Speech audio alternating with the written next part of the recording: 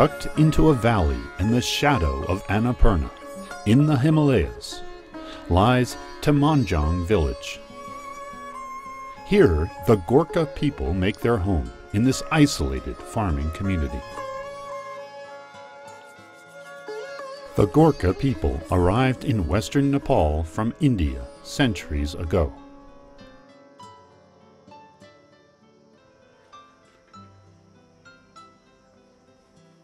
Like in most agricultural communities, the Gorkha rise early to tend to the day's work, preparing the morning meal, milking the cattle, and grinding millet into flour.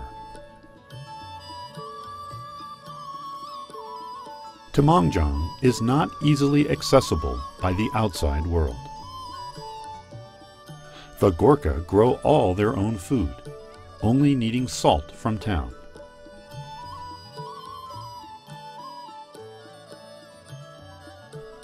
Terraces are the most effective farming method in this mountainous terrain, helping to decrease erosion.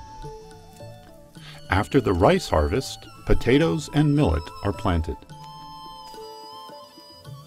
Villagers carry their crops and other goods in baskets called dokos. The head strap, called a namlo, transfers the load to the forehead and allows the carrier to traverse the steep footpaths around the village. The grains are dried and then hand-threshed against the ground, separating the grain from the chaff.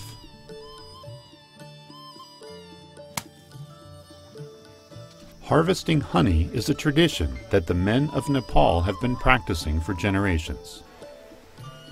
Honey hunters use harnessed ladders and ropes to collect honeycomb from the cliffs. In the village, beehives are hung under the eaves, and the locals smoke out the bees to harvest the comb.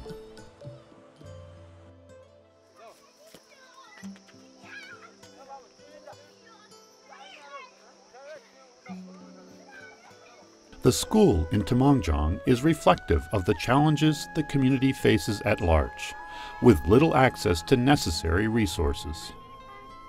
Formal education was first reserved for royals in Nepal. It has only been the last 50 years that ordinary Nepali children were able to attend school.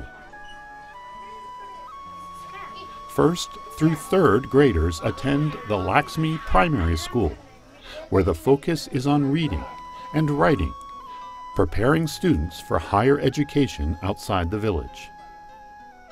Contributions from the Grand Circle Foundation has helped fund a new classroom and library.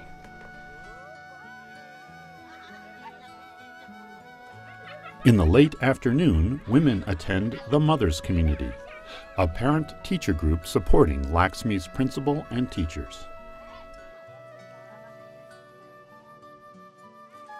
As the sun begins to set over the Himalayas, children play, and their parents return from the fields. A long and productive day.